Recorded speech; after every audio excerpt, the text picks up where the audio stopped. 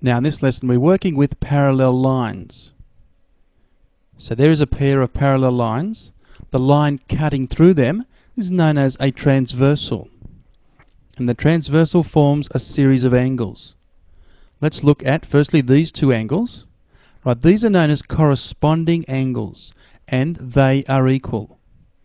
If we were to trace these angles and look at the letter, it looks like an F, doesn't it? Sometimes referred to as F angles. Now these two angles, they are known as alternate angles, and once again they are equal. If we were to trace these angles, okay, we have the Z angles. Finally, these two angles, well, have a look at them. Do they look equal to you? No, they're not, okay? They're known as co-interior angles and they add to 180 degrees. In other words, they are supplementary. If we trace these, we come up with the letter C, okay? C angles. C for co-interior, okay? So that's handy to remember. Let's do some examples now. We need to find the value of the pronumeral giving reasons. In our first example here we can see we need to find both A and B. Well, let's consider A firstly. We can see it's standing on the parallel line there. That 48 degrees is also standing on the parallel line, and if we trace the angles out, well, we have the Z angles. We have the alternate angles.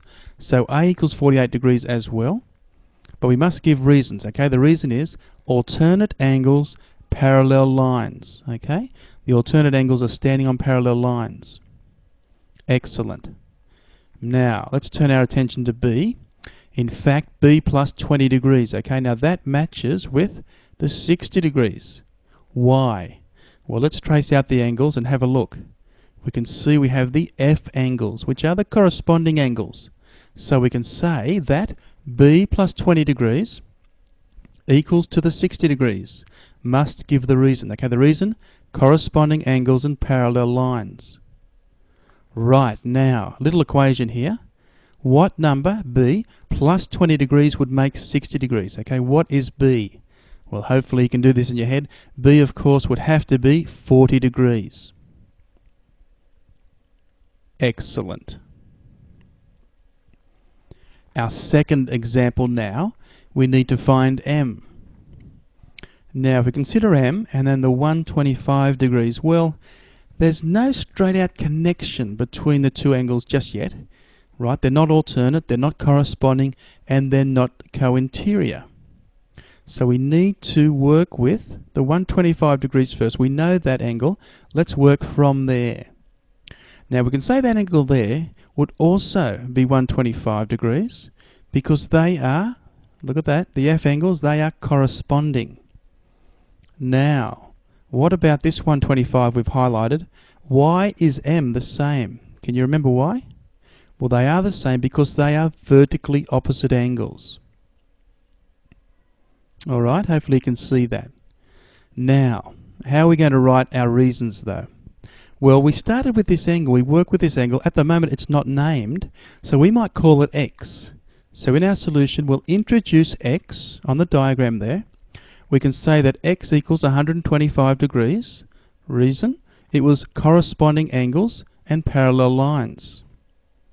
We then could say that M equaled 125 degrees, and the reason behind that is that they were vertically opposite angles. Right, so in that example you can see that sometimes we actually will introduce our own letter and mark it in on the diagram to help us writing the solution. Terrific. Our third and final example in this lesson, we need to find the value of X. Well, we've got two parallel lines there, but it seems to be cut off, doesn't it? If we were to extend the lines, alright, it might seem a little bit easier. It's a useful technique. Let's trace them out. We have our C angles, alright, our co-interior angles. So as a result, by adding them, 6x plus 3x, we should get 180 degrees, okay? They are supplementary. And the reason is co-interior angles, parallel lines. Now simplifying that, well, 6x plus 3x of course is 9x.